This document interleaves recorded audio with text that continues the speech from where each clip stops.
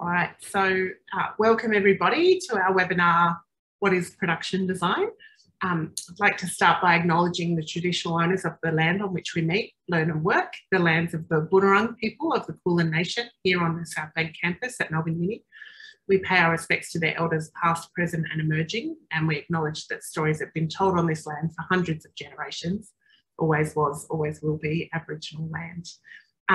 So welcome to our webinar. Just a brief moment, this holding slide for What is Production Design is a photograph of a film set that was designed and made by Master of Production Design students here at the VCA in early 2021. It was one of the 2020 graduating films that of course was delayed due to lockdown. So it was designed by our graduate Wade Go, and this photo shows the set lit underway. So to introduce ourselves, to be starting today and to tell you a little bit about the session, we're going to explain a little bit about the fields of production design for both stage and screen, and we will have time for questions at the end, so please pop them in the chat if you have any questions at any stage, and we'll get to those at the end. So I'm Jo Briscoe. I'm the coordinator of the Master of Production Design, and I am primarily a production designer for screen. But over the course of my career, I started actually as a set and costume designer for theatre before I moved over to being a production designer for screen. And I still do some of that work outside my work here at the VCA. And hello, I'm Richard Roberts. I'm the head of design here at the VCA, which is design has a number of different areas, including performance design, which is what I do. That's my specialty. I'm a set and costume designer for stage, having done that for in excess of 40 years. So I've combined my career as a designer with a career as an educator for quite a long time. So hello. Hello. And we're joining you today from our South Bank campus, which is where our design courses are based. So what is production design? It's one of those fields that people don't necessarily understand what production design is. So I will just play this little YouTube video, which is a really great distillation of what production design is. It goes for just over 5 minutes. Note that there is a little bit of coarse language in some of the clips, but it explains a little bit about what production design is. It's called In Praise of Chairs.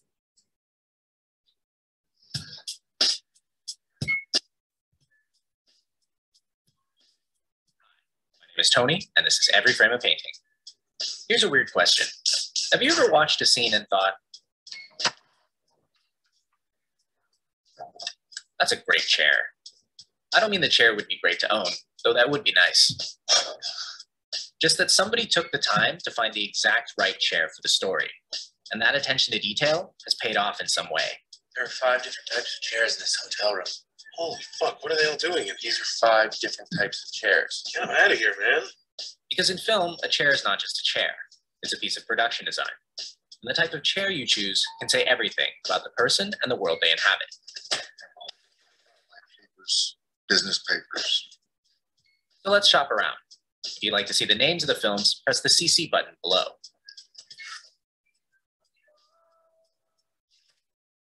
Let's say you've already written a story. What use is something like this to you? Well, the first and most common use of a chair is as an extension of the world. This is how you and I see them every day.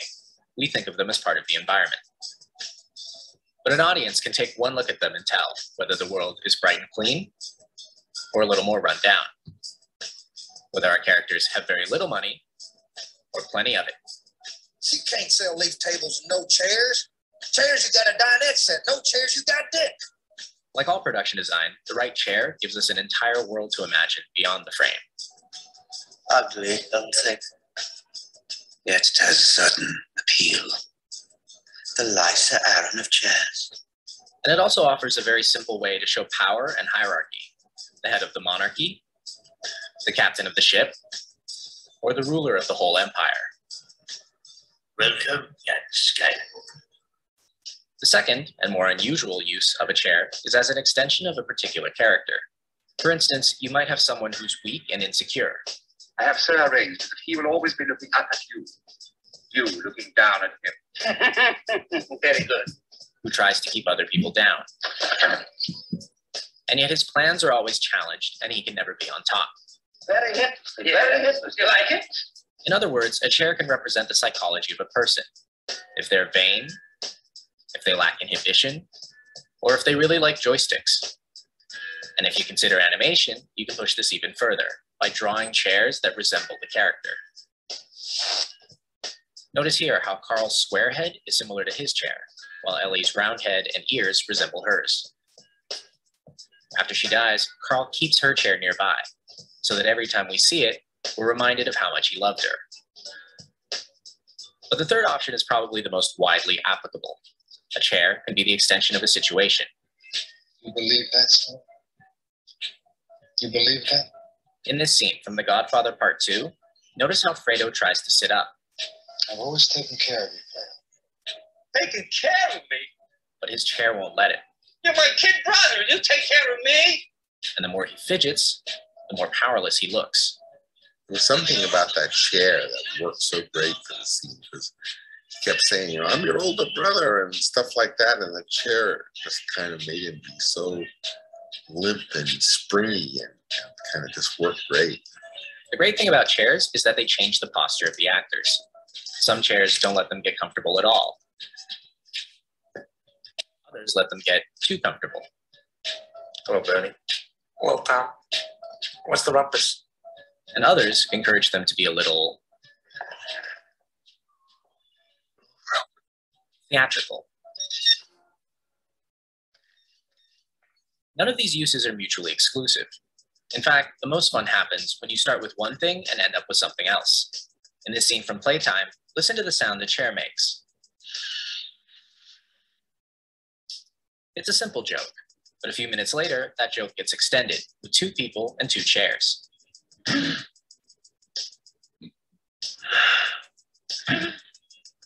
as the chair keeps reappearing in scene after scene after scene, it becomes a much larger joke about how modern people always buy the same damn chairs. This is what great production design can get you. That one detail that pays off in unexpected ways. And it doesn't have to be a chair. They're just very common and pretty cheap. The next time you have a scene and you ask the actors to sit, consider this. What do they sit on? This is real. And is there a way for that object to be something more?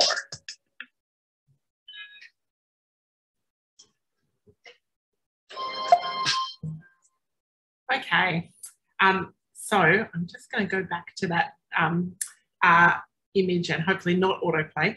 So in cinema, production design includes everything that you can see on screen that is not the actors. So that means it includes the sets, the locations, all of the furnishings, the props, all of the food, the vehicles, graphics, animals, special effects, weapons, and yes, of course, chairs. In live performance, when we talk about production design, that includes scenery, props, and costumes, and is supplemented by lighting and sound design. And chairs. And chairs. So we thought we'd just briefly try to explain the design process in stage and screen. And we've sort of distilled it down to three key facets or words. One, to collaborate. So to collaborate with others in the field to realise this production. To conceptualise the spaces and characters to support the telling of the story. And that's very important, that supporting the telling of the story.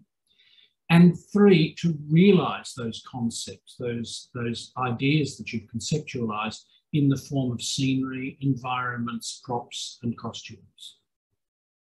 And this lovely image here. Yeah, this is an image here of, in fact, it's sitting at the production desk of in the theatre in Brisbane, and in the foreground is the model, the 1 in 25 model of Much Ado About Nothing, and actually in the background is the actual set. So, and to the left is a lighting designer actually sitting at the left of that, and to the right would be the sound designer. That all of these people, the director, the set and costume designer, the sound designer, and the lighting designer, are are all collaborating, are all conceptualising, and are all in the process of realising, in this case, much ado about nothing. So collaboration. So one of the key facets of production design is that it's fundamentally collaborative. So we don't ever work as solos. It's not like a visual artist who might make work by themselves and realise the work in its entirety. When we talk about design for storytelling, it's fundamentally collaborative. So it's working with a group of people to realise a project and to tell a story effectively. So there may be as little as a few people or as many as hundreds, but it always involves working with others. A couple of images here, a student crew having just wrapped shooting on the left there. And on the right there, that's a group of master's students with me. Actually, we're installing the Australian Student Exhibition at the Prague Quadrennial of Performance Design and Space in 2019. And so you can see we're all in there working together to realise the outcome. So it's a very collaborative field. So conceptual skills is in a sense these skills that we want to develop in our students, and they're really where you've perhaps identified some themes or ideas in a text or a piece of music or whatever, and your task really is to kind of find a way of conceptualizing those ideas. You do that through script analysis, you research the brief, and then you begin to articulate that brief. You develop and refine ideas through research, testing, and refinement. And you'd use a whole lot of different tools in order to do that. This image here is of a scale set model on the left-hand side. This was for the Caucasian Chalk Circle back in 2016. And in a sense, the image on the left, the model, is my way of explaining to a group of people what the concept is for this play. On the right-hand side is actually the set being bumped into the theatre. You can see that element of the sort of mountainscape, one of those cloths there, and the next cloth is being rigged on the floor and is about to be pulled up. So yeah, this is really a slide that is saying, look at the journey between the concept and the reality. And then also designers need technical skills. So that's the ways we document the design ideas for translation by the team who's going to help you realise this. So in realising the work, we need a bunch of technical skills, and as one of my colleagues likes to say, the skills unlock the ideas. So you can have all these brilliant ideas kicking around in your mind, but this is the way that we share them. So that includes skills like drafting, model making, drawing, and computer skills, including Photoshop and Illustrator. And it also includes the introduction to the kind of making and realising your design. So good designers have some understanding. We may not be the most skilled artisans, but we work with the people who are going to realise design. So we have knowledge in painting, building, sculpting, sewing, all of those kind of things.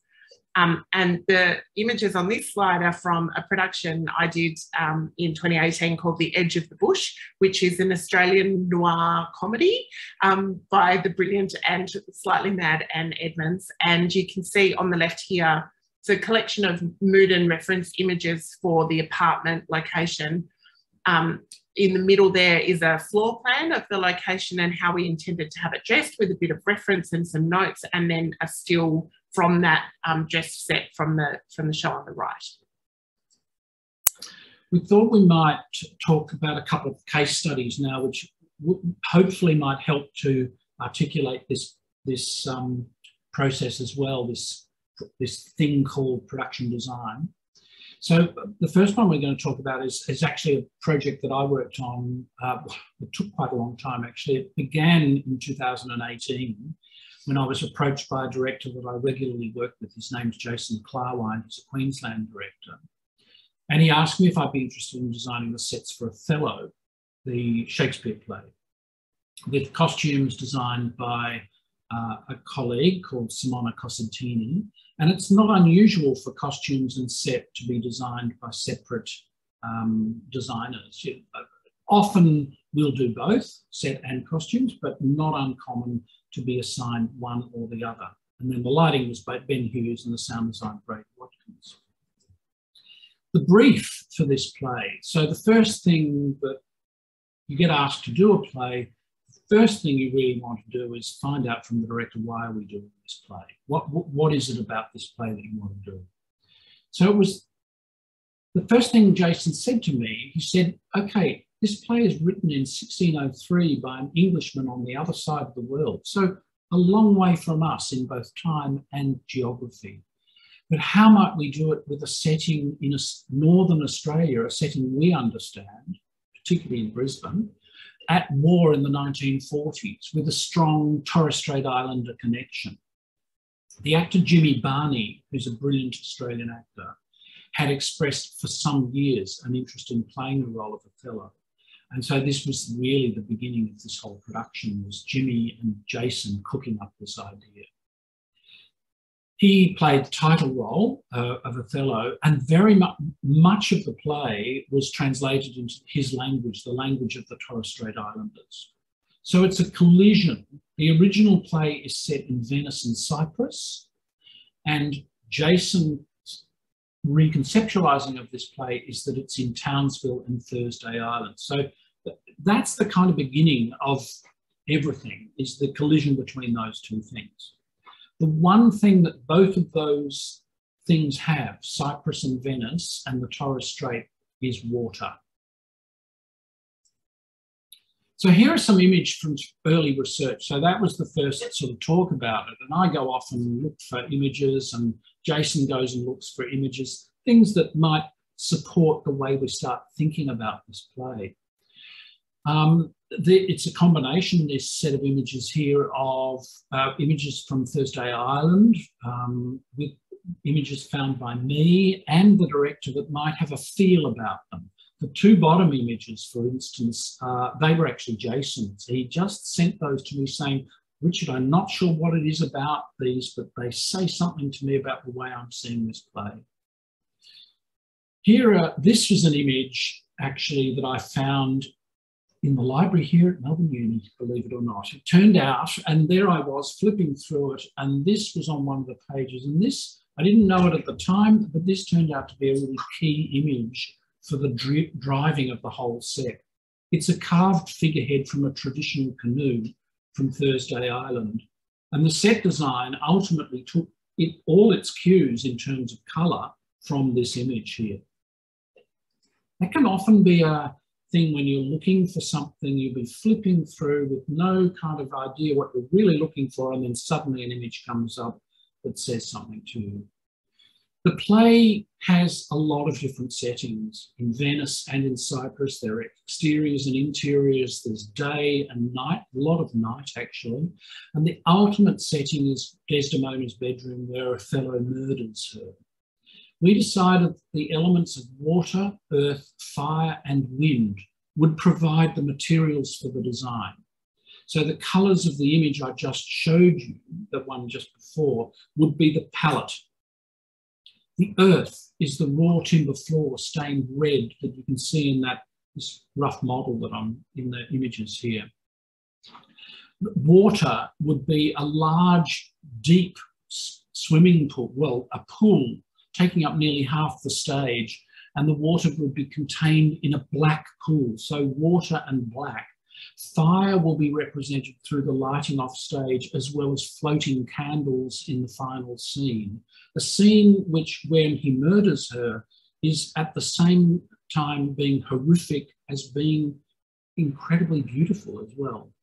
Wind will be evident when the mosquito curtains, those ones that I drew from that image that Jason sent me in one of the earlier images, we had mosquito curtains that were so light that even the merest breath of wind would send them sort of wafting and moving. And in fact, we set up some big fans for the big storm scene to kind of really get them going.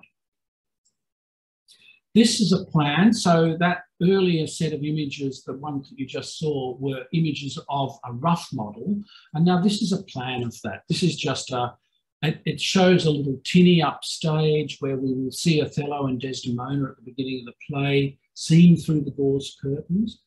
Have a look, just note by the by that my process is still very analog. Most designers these days draw with CAD programs, but I'm still well and truly trapped in the world of the pencil and paper and a drawing board.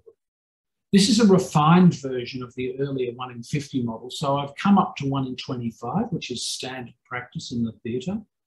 And that 1 in 25 enables you to put a lot more detail into the model. Even though it's a very simple conceptually, it's actually quite complex technically, this little set. These are some lit model photographs, and I would like to kind of get a sense of what the model might have in store for the lighting designer. I don't want the lighting designer to feel that they have to copy this, but I just want to show them the way I'm seeing this set being used. And these are some of the draft sets. So while I'm busily making my set model and developing that, the costume designer, Simona, is working away on the costumes. This is a set of drawings which are presented at an early stage, just really to give the production team a sense of the size of it, the scale, and how much money it might be going to cost.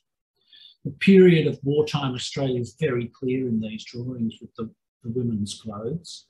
And there's a sheet of drawings for the women, and this is a sheet of drawings for the men. And just note, you can see in the middle there, some traditional Islanders costume, and that little aeroplane on his head is actually a model aeroplane which is actually accurate. It's the war aeroplane dance, which was developed by the Thursday Islanders during the Second World War as a traditional dance.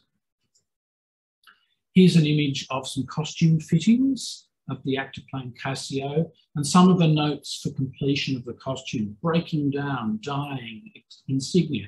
All those words that Joe said earlier on, they're all part of this whole process of design. Along with, so while the costumes are being made there, the scenic artist is doing samples for me of the floor. That's what you can see on the right. 3 different versions of the red stain. And on the left is a plywood piece, a sample of the plywood walls, which was stained a sort of charcoal. And this is very much trying to connect back to that image of that canoe figurehead that I showed you earlier on.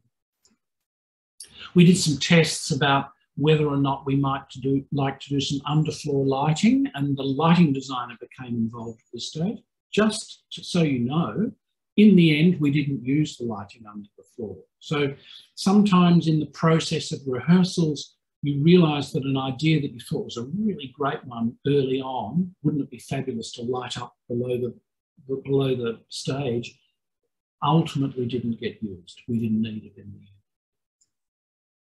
Here's an image of the finished floor in the workshop, and they used real solid, rough sawn timber planks, which were really quite beautiful. And then COVID hit us.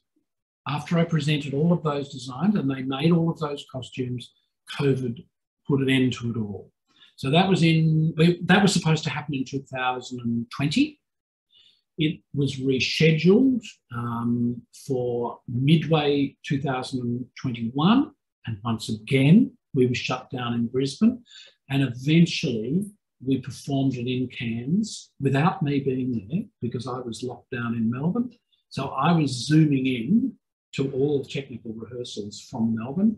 It was rescheduled in Cairns and finally got up in November last year. It's going to have a season in Brisbane this year, we hope, and it will be part of the Brisbane Festival. And then we're expecting that it might take off on a bit of a national tour, some of the other companies. These are just 4 images from the production photographs from the, and this is, you can see very refined lighting now, but particularly that top image, I think it's quite beautifully lit. So that's that. Yeah. And so for my case study, I'm going to take you through the SET project, a very unimaginative name. But this is a project we actually did as part of our master's study with the Master of Production Design screen students. In this project, we sort of worked a little bit backwards. So normally we're responding to the story in the brief that we're telling. But in conceptualising this project, we actually created the space and then allowed people to write to suit the space. So in conceptualising a space that would allow the maximum amount of interesting stories to be told, I decided what we needed was a train station waiting room. So you can see here at the top of this board that some of my reference material that I gathered, some of the boards that I gathered for various parts of the train station, references for what the exterior would look like, what kind of windows you have. There's photos I took at train stations around Melbourne. There's photos from reference, there's photos from all over the world. And then in the bottom there, you can see some of the technical drawings and plans that we generated for how that studio set would look. You can see on the left there, the grey box shows the floor and the change in the floor colours. There's a paint elevations that show the finish and the detailing of the set walls, what they were going to look like when they were finished. And there's a photo on the right-hand side at the bottom there is actually a lit model photo.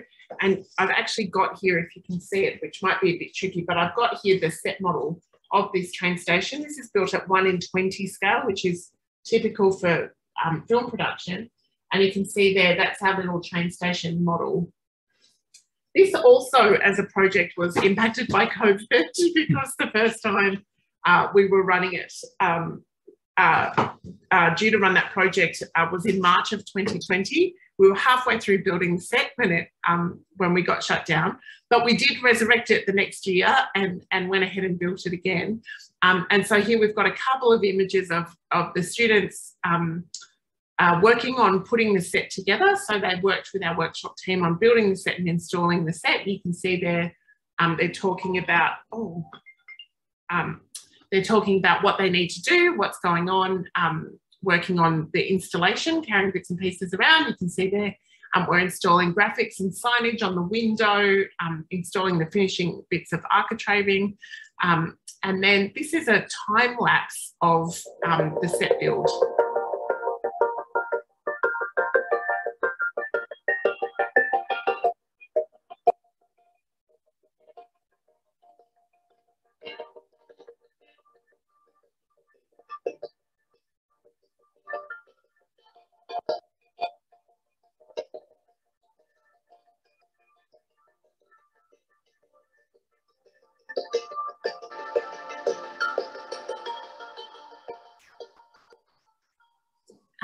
So that time lapse took place over only about a day and a half. So quite a lot of the preparation had been done and the base painting had been done.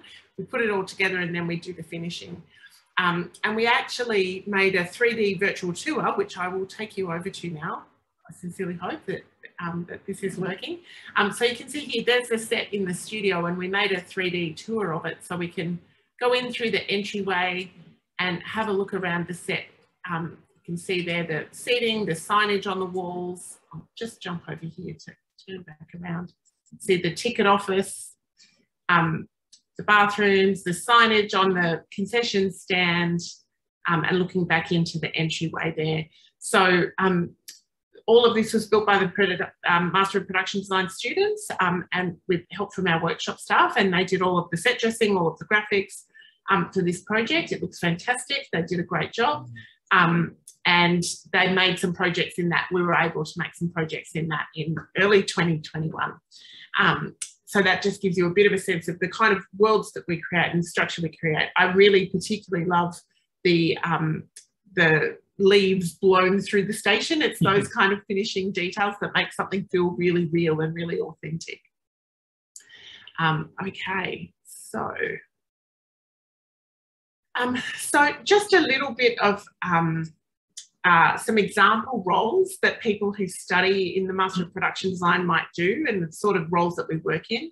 So within stage, you might be a set designer or a costume designer, or set and costume designer. You might be an assistant or an associate designer. So working with an associate designer, for example, might work with the designer on an international touring production. So the Harry Potter and the Cursed Child would have an associate designer who comes out from the original production and puts it into the theatres around the world and makes sure that everything looks right. You might have a job as a drafts person or as a model maker, assisting a designer. You might work in the costume department or be a props maker. In screen, the production designer is the head of the art department, and that department is typically the biggest department on any film production. So the production designer will work with an art director who helps to get everything logistically happening and oversees the way the designs are installed and built and those kinds of things. The set decorator, so for those of you who might have watched the Oscars, the production design award goes also to the set, is shared with the set decorator. That person's in charge of finishing the set, so putting in all of the furniture and finishes in each set and making them come to life. Particularly the leaves in the floor. The leaves in the floor and the furniture and the ticket machine, they're all the job of the set decorator. The props master, that person looks after all of the props in the film and will make sure that everything happens, and they'll work with props makers who then make all of the things. And obviously in both stage and screen, those props makers are really, really important roles, because we often need things to do magical things that won't hurt people. You know, you need a knife to stab someone that isn't actually going to hurt anybody, that kind of thing. So props makers do all those kinds of things. They make things that smash, things that explode, all manner of things, multiples of things, the thing you can't buy anymore because it's period, whatever it is. Set dressers work with the set decorator, dressing the sets, putting everything together and making it all come to life. Screen graphic designers, so people who have a graphic design background will often work in the art department making the graphics. So that will be the things like the signage that turns up in the set that you're building, that in our train station, for example, the ticket window sign is a graphic design. But also when you're shooting on location, often we have to cover things up. If you're shooting a real street in Melbourne, but you're pretending it's New York, you can't see a Commonwealth Bank sign in the background. So there'll be a sign made to cover those kind of things up. And as a set designer, so someone doing the drafting and planning and design of the sets that are built for roles. And that's just an example of some of the jobs that designers do within our industries. There's a real myriad of roles available. And just a little bit before we move on to questions, just a little bit of information about projects that we've got coming up from some of our staff within the design department here. So Richard, you're... Yes, I'm doing, it's actually just about to start rehearsals in Philadelphia. It's a production of Rigoletto that I've done a number of times with a number of different opera companies around the world, most recently in Seattle, just before COVID. And this time in Philadelphia, which sadly I don't think I'll be able to get to because of the you know why. A very boring topic. I am working on Cyrano. I'm also doing another show actually, but I'm working on Cyrano at the Melbourne Theatre Company, another COVID delayed production. Actually, our final sixth lockdown in Melbourne came into effect on our opening night. So we were ready to go, everything was finished. We were in the theatre standing by and then we had to go home. But that fortunately is coming back at the end of September for a season at Melbourne Theatre Company, which is really great. It's a beautiful show. Our colleague Christina Smith is designing The Who's Tommy, which is on very soon for Victorian Opera. And our colleague Dale Ferguson is working on Counting and Cracking, which did originally do a season here at Belvoir Street in Sydney and is touring to the Edinburgh International Festival in September. And that's just a little sample of some of the work our design staff have going on currently. So that's all that we had to say. And so I'll end the show. And does anybody have any questions? Thanks so much for that, John Richard. That was really wonderful. Hi, everyone. My name's Lyle Durkin. I'm from the Faculty of Finance and Music, and I have the wonderful pleasure of answering or asking some of those questions that we've had from you tonight. So I'll get we've had a few people ask a variation on this question, and we spoke about it just before the session, so it should be a good one. John Richard, we've had a few people ask sort of what backgrounds or what are the entry requirements to come and do the Master of Production Design? Do students need to have done, a certain degree or have a certain sort of experience? What are you looking for? No, not at all, actually. And it's one of the things that's so great about this program in particular. So we have people come from all over the place to study in the Master of Production Design. people who might have done an architecture major, or they might have done a general film and television degree. They might have done a general theatre or drama studies degree. We have people who come obviously through the Bachelor of Design, Performance Design major, but also from graphic design and architecture and all of the other majors within the Bachelor of Design at Melbourne Uni, and affiliated kind of degrees. It's actually one of the strengths of the cohort. We take a very small cohort, it's quite specific field, but it means that we get a real diverse mix of students, and so that our cohort get to learn as much from each other and all the different places that come from as they do from us. Awesome. And then what about if somebody has done, say, something that maybe isn't immediately relevant? So say they've done a Bachelor of Arts. Is there like an industry pathway that they could go through, or? There is, but actually, I mean, we've had students come in who their undergraduate degree was a law degree. I mean, we really do, we're not so bothered about where people have come from in terms of their background. What we're most interested in is how engaged they are with the idea of the field. So for people who've come from those things that wouldn't seem so straightforward, I mean, I think an arts degree is quite related, especially if it is in English or literature or drama or history. That's what I did. My first degree was an arts degree in those majors. I mean, that's very related. Skills-wise, we teach our students how to do the drafting and the model making and all of those things. That's part of what we teach. We're mostly interested in people who are genuinely passionate about the field, and that's the primary thing. It helps if you can get a little bit, if you really want to be a theatre designer, it's a good idea to try and have a go at doing it on a student production or a community play or a student film, just so you can test if you're actually, if you really like it or not. So sometimes when we have applicants who show a lot of promise, we'll say, oh, just go get a little bit of experience and come back to us. But yeah, mostly we just want to know that you really want to do it, because it's a quite intensive course, and it is a very particular field. So you've got to really want to do it, I think. Yeah.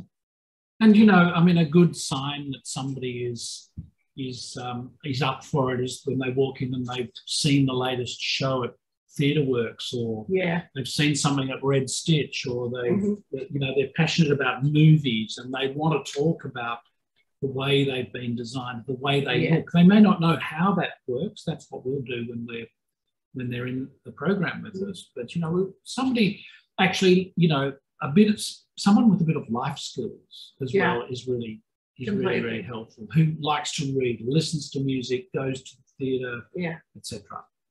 So, awesome. Well, this is dangerous, because now I feel like I might be eligible. I'm sure you are, Lyle. Good.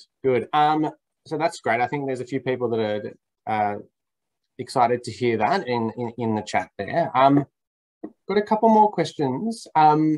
Maybe just one here around, I guess, I know you've given some case studies around the stage and the screen specializations, but from, I guess, more of a perspective of the core structure, or I guess what you're actually doing in those two specializations. Could you, what are the differences there for a student that's maybe trying to decide between one or the other? So you can't do both. You do have to choose a specialisation. We do have a lot of applicants who tick that they're interested in both for the interview, and it's normally clear to us which area someone seems more suited towards in terms of the sort of approach they have, or the interests that they're showing, and the way that they think and the way their previous work has developed. So we can normally gauge where we think someone will fit better between the two specialisations, but it's largely a shared cohort experience, because the skills that you need, like model making and drafting, are really similar between the fields. It's the application of those that is different. So largely we diverged in the majors between, in the first year it's very concentrated on skills development and learning how to do the job, and the second year is applying that. So the first year you do lots of design projects, you work with your peers either in the Master of Theatre Directing or the Master of Film and Television Directing, making connections with them and making work with them. which then leads towards the graduating projects in the second year that you work with your peers on. So you do lots of skills development and training in that first year. And then in the second year, it's applied. So you make productions here at the VCA. So you work on VCA films or VCA theatre productions with your peers. And also then we do industry placements. So there's industry internships, and industry practice is a big part of the second year of the course. So it's about acquiring the skills and then applying the skills largely in terms of the structure. And we're particularly interested in setting up circumstances where designers can make connections, as Joe talked about with, you know, in the case of the stage, with the Master of Directing students. And very often some of those students go on and form creative partnerships that last long after they've finished here. And that's really exactly what we want to happen. And the same thing happens in film. So that's probably where they kind of diverge. And the stage students go off with the Master of Directing students and form partnerships. And the film student, our screen designers go off with the film students and similarly form creative partnerships. Awesome. I think you've touched on what was going to be my next question as well, so that's good. I've had somebody ask just about those industry connections. So, I mean, firstly, great, they're there, good. But maybe you could describe, Joe or Richard, how does that work? So, is there a new industry connection each year? Like, what sort of drives where students might find themselves in that second year with those industry projects? Well, really, we want the students to lead where they want to go, so that they're setting themselves up as best they can for where they want to head as they graduate. Within the screen major, most students, there's 2 internship kind of placements that exist in the industry practice subject in the second year. And most screen students just go out and intern on film productions and in various roles, depending on where they're interested in heading, and they try and make sure they get their experience, you know, that they need to have and meet the people in the industry who will then employ them.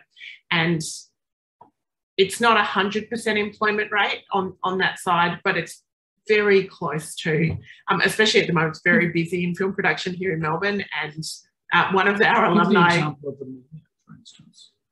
Lynn, Lynn, so our graduate from last year, Lynn, interned on Foe, which is a feature film shooting here at the moment, and was then has stayed as an employee. That happened in the previous year as well with Eshwar, who interned on Shantaran, and then they just kept him on in the art department when his internship finished. And an alumni from the year before sent me an email just the other day and said, I've seen literally every person in our class and the class below us and the class below that in the last 2 weeks at studios. So often it just leads you straight into employment. But that's because there's a lot of different roles in the art department. And so that's a quite straightforward path into the industry there. Yeah. Theatre is not so straightforward. You know, that's a harder pathway in some respects because, as Joe said, it's narrower. The options are narrower in the theatre.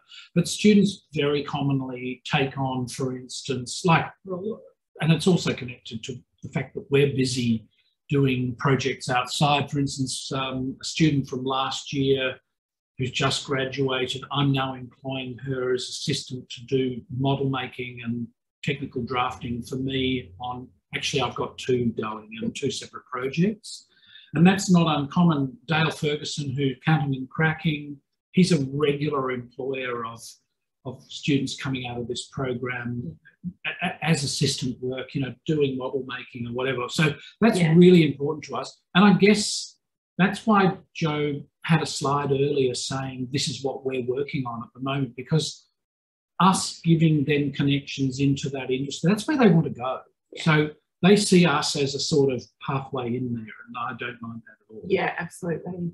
Also, one of our graduates from last year, well, actually she's from the class before, but she only finished last year because of COVID, just sent me an email, Corinne, so she has her first professional show opening this week, in fact, which is including a lot of other VCA alumni from her class here at VCA in the Master of Theatre Directing.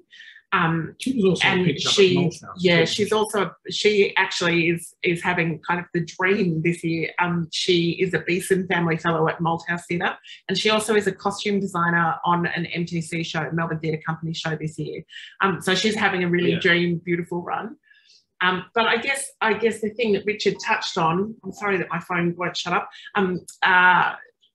All of our staff here at the VCA are practitioners, and we all maintain our professional practice. So we have really the best design staff, certainly best performance design staff in the country in terms of working designers who are part of our staff. And so that's industry connection as well. So we're all still part of the industry, so we have those connections in. That sounds, again, you're selling me, Joe. So you got to stop. One final question. Of course, we're quite proud of it. Yeah, good. One final question just around, you've sort of alluded to this already, but I know a lot of students, you know, particularly maybe if you haven't studied for a little while, have some questions, I guess, around the student experience side of it. So it sounds like obviously everybody works really closely together, but did either of you have, I guess, some examples or how a student turns up on day one, how do they suddenly find themselves making these connections? How do you end up talking to the directing students? How does that sort of work? Oh, it's embedded in the curriculum. So in the first semester of the course, the students have a subject which they do with their peers in either film and television or in stage. So it's embedded in the course from the beginning. We're actually, excitingly, the Master of Dance has had a couple of years of hiatus and is restarting this year, and we're actually starting a Master's cohort kind of interaction beyond the formal things in the curriculum as well. So that's getting underway as we come back to campus, which is really exciting. And so it's embedded that you just doing projects together with your peers in the various, it's embedded in the curriculum. And we have, like every master's student that comes to us is allocated a workspace that is theirs. So like all the first years, film and stage will find themselves in the same studio together in their workspaces. So they automatically form a bond. They become this little band of designers. And we have a room for the first years and one for the second years. Quite lovely spaces up here in the Elizabeth Murdoch building. So that really helps, actually. It feels like they have a home here rather than kind of just get on the tram, come down for your class and go away again. It's not like that at all. They live here for 2 years, basically. Go off and do their part-time job every now and then. And because it's a collaborative field, you have to be with the other people doing things. So it just sort of naturally happens. It's not a career path for people who are lone wolves, really. No. You know, like if you like being by yourself a lot, it's not the way to come, because it just is inherently working with people all the time. It's very different from, for instance, the Master of Visual Arts, which is genuinely the lone wolf. You know, that is a kind of person who has their own artistic vision and that's what they want to do. This is much more about groups of people finding a common language, a common set of responses to a given brief, whatever that is, whether it's a fellow or, I don't know, a film script or sci-fi movie. Excellent. Well, I think that's a really good note to end on. And I'm sure anybody watching along at home is feeling as inspired as I am, and hopefully more. So I guess just thank you so much, Joe and Richard, for that wonderful presentation and for answering all of those questions as well. What we will do now is I guess I would just like to say that if anyone does have further questions, I'm happy for people to contact me, and you can find us on the VCA staff website to get in touch with us if you're interested in getting more information. I'm happy to respond to anyone with questions. Absolutely. Excellent. I will make sure students can access those emails and wait for a flood of emails. All right. Excellent. Well, thank you so much, everybody. Thanks for tuning in and taking some time out of your evening. We'll catch you next time.